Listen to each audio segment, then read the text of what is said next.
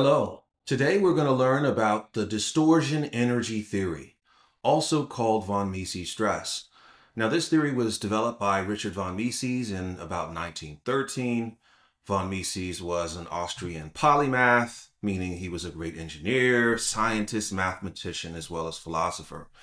He developed this theory for ductile materials, and the theory states that yielding occurs when the distortion strain energy per unit volume reaches or exceeds the distortion strain energy per unit volume for yielding in a simple tension or compression test. So the heart of this theory is the distortion strain energy. Now let's try to do some derivations and understand what, and figure out what strain energy is and what is the distortion strain energy within a unit volume. To get there, let's start with the stress tensor. We know that stress exists as a tensor, a matrix that consists of 6 terms, the diagonal, which is normal stress, and the off diagonals, which are shear stresses. That tensor, sigma, can be divided into 2 portions, a hydrostatic portion that's involved in change in the volume of a structure, and a distortional portion, which is involved in the change in shape of a volume. We can divide it as follows, that the stress tensor is equal to the average normal stress times an identity matrix plus a deviatoric stress tensor, right? Where the average normal stress is a scalar, the identity tensor is just a matrix with 1s in the diagonal and 0s everywhere else. And our deviatoric stress is full of the stresses that cause change in shape.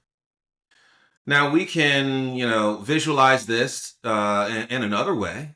If we say we had a stress element and we rotated it such that we just have principal stresses applied to it, then the hydrostatic component is fairly simple. It's the average stress expressed over each of those normal directions, where the average stress is sigma 1 plus sigma 2 plus sigma 3 divided by 3, a scalar quantity.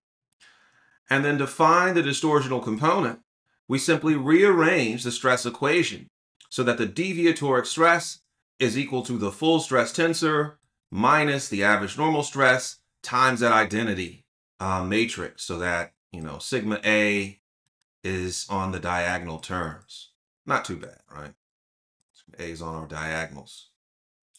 So now we've got an idea of stress in terms of hydrostatic portions, the ones that cause pure volume change, and distortional or deviatoric stresses that cause change in shape, angular distortions. Now let's learn the concept of strain energy. Let's consider a stress element that is subjected to uniaxial tension. So we're just applying tension in one direction. Let's assume that element is linear elastic, it is isotropic, and it's a homogeneous material.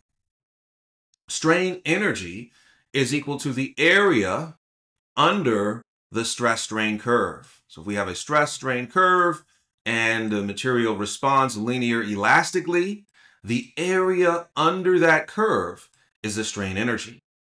For a uniaxial loading condition, assuming linear elastic, this area is simply equal to 1/2 of the strain that's been accumulated times the stress that's been accumulated. So if we know this point, we're basically finding the area of that triangle formed by that point, where U is the strain energy per unit volume within our structure. And this is for just uniaxial stress.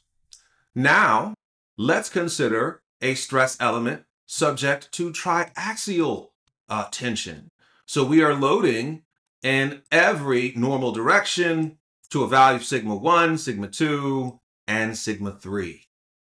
In that case, the strain energy per unit volume is calculated as follows, where that energy U is equal to 1/2 in brackets A/1 times sigma 1 plus A/2 times sigma 2 plus A/3 times sigma 3. So we have a much longer equation. We're taking the energies that are accumulating in every direction in this volume, right? Okay. Now, let's do something to this. Right now, we have it in terms of stress and strain. Let's apply Hooke's law, and let's replace the strains that we see with stress in this equation. Let's replace all of these strains with stress, and then we end up with strain energy, all in terms of principal stresses. So we end up with this very long form equation. It's all in terms of stress. We have Young's modulus and we have Poisson's ratio inside of this equation, right? Okay.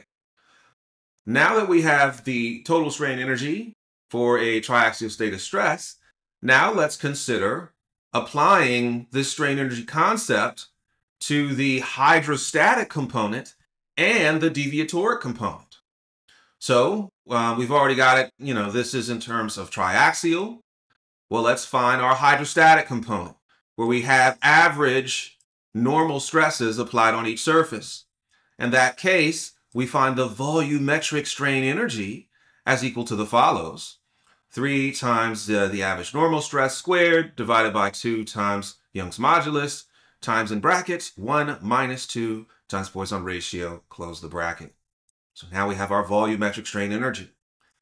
And then to get our distortional or deviatoric strain energy, we simply take the strain energy of the total system minus, I think we've got a typo here, should be minus the average strain energy, and we end up with our deviatoric or distortional strain energy term. Pretty long, complicated term, all in terms of stresses and our elastic properties. So now we've got that basic concept of what is the distortional strain energy within a unit volume. So now let's then derive the von Mises equation. Let's consider a tensile sample that's loaded up to yielding, such that the state of stress, sigma 1, is equal to the yield strength of the material, and sigma 2 and sigma 3 are equal to 0. In that case, the distortional strain energy is 1 plus mu divided by E times the yield strength squared. So this is our criterion for our material. If we then evaluate the distortional strain energy, if the strain energy is equal to this material property, then we can say that yielding has occurred in our stress element. Now, if we simplify the like terms, if we remove some of the like terms between both sides and rearrange, we'll find the von Mises stress. That the stresses, if the stresses in our stress element are greater than or equal to the yield strength of our material, then failure occurs or yielding occurs. Now, if we look at this criterion, we can see that this is a nonlinear equation. It's not as simple as the maximum shear stress theory that we already saw. And we also can see that it is a scalar quantity.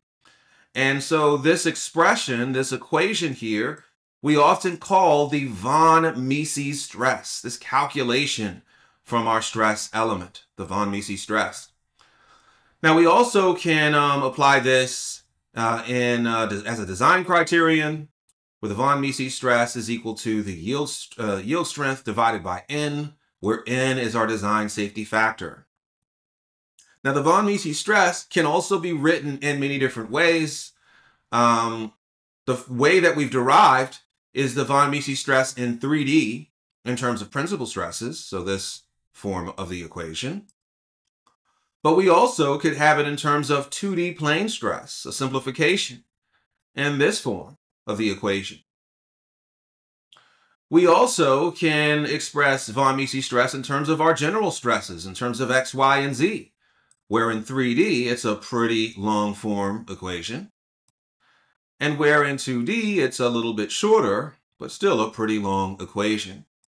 In all of these 4 cases, the sigma that we see here is the von Mises stress, a scalar quantity that if greater than the yield strength, then yielding occurs in our structure. So the question is, how do we decide which equation to use? Well, we should ask ourselves 2 questions. One, is a problem 3D or is it 2D? And the other thing is it in terms of principal stresses, or do I have the general stresses? Between those two decisions, you can figure out which equation to use. And now finally, if we considered a geometry under torsion, we can find or under shear, the torsional yield strength derived from the von Mises theory is that the torsional yield stress is equal to 0.577 times the tensile yield strength of a material. So von Mises finds that the torsional yield strength is 15% higher than the maximum shear stress theory. Now, how do we generate the yield surface for von Mises? Well, von Mises is a nonlinear equation. So we can't just set case 1, 2, and 3 like we did for maximum shear stress theory. We actually just have to plot this equation out numerically. And when we plot it out numerically, we find an oval shape in stress space where our x-axis is sigma 1, our y-axis is sigma 2. We find that we get an oval shape, and that oval shape goes through the average line of the experimental data.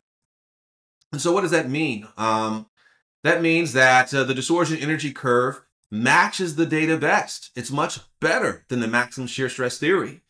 It typically equates to a 50% reliability of a design, meaning half of the data points or experimental values are below the yield surface and half are on the outside. It averages the failure or the yielding that we would expect. This theory, this von Mises theory, is commonly used for analysis. And the von Mises stress is the default stress that's employed in finite element analysis. And with that said, we know about von Mises. We know what we need to know about distortion energy theory. And see you in the next video.